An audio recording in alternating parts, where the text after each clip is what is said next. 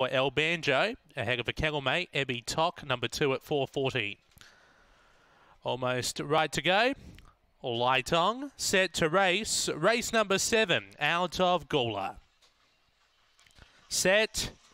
Away, there's Speak from the centre, Influencer, leaving well off the inside. Ebby Tock is driving a rail and looking for the front. So Ebby Tock leads by a length over Influencer. Then we go back to El Banjo with Jasaw. Chew Dingy, 2 lengths away, then Sizzle and Shine with He's Our Design, Aston Tokyo. They head off the back, and it's Ebby Tock on top, clear by 2.5 over El Banjo doing the chasing. Influencer in behind those with Chew Dingy along the rail. Ebby Tock on top, doing it well though, and Ebby Tock all the way beats home El Banjo, Influencer and Chew Dingy. Then we go back to Jasaw with He's Our Design, Aston Tokyo and Sizzle and Shine, 30 and 73 the run.